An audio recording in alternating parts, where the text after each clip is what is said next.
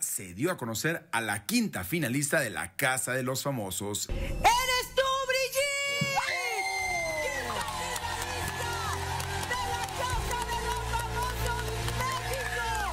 ¡Felicidades, Briggitte! Fuera de la Casa de los Famosos, Briggitte esto le comentó a todos sus compañeros con los cuales convivió durante 67 días. Los amo eternamente, gracias por ser mi familia desde que entré.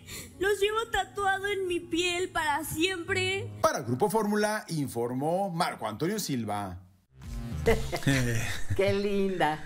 Ay, a mí me cae también la chaparrita, no sabes, que Gala casi se hinca para poderla abrazar. Gala es altísima. Y Galilea, qué linda, porque le dijo, bueno, no tendrás a tu Gala, pero tienes a tu Gali. Ay, sí, así me quedo papapachar. Adorable, Sí, adorable. ¿Será que mide 1.40 esta 45 Briggitte? creo. Ajá, porque me dijeron que mide 1.40. 1.40. Que es casi de la estatura de Amandititita, son casi ahí están el quien vive. Sí. Ella y Amandititita Por están eso es que chaparritas. siempre se ponía tacones hasta para las pruebas, porque decía, es que si no me veo muy chiquita, y bueno, fue que se lastimó usando esos taconzotes, ves que le dio el esguince, pues pero es lo que padecemos las chaparritas, porque si no, no salimos en la foto. Oigan, pero ¿qué emociones nos ha dado la Casa de los Famosos? ¿Verdad que sí? Pero sobre todo ayer se fue ha un día volteado. muy especial y muy emotivo.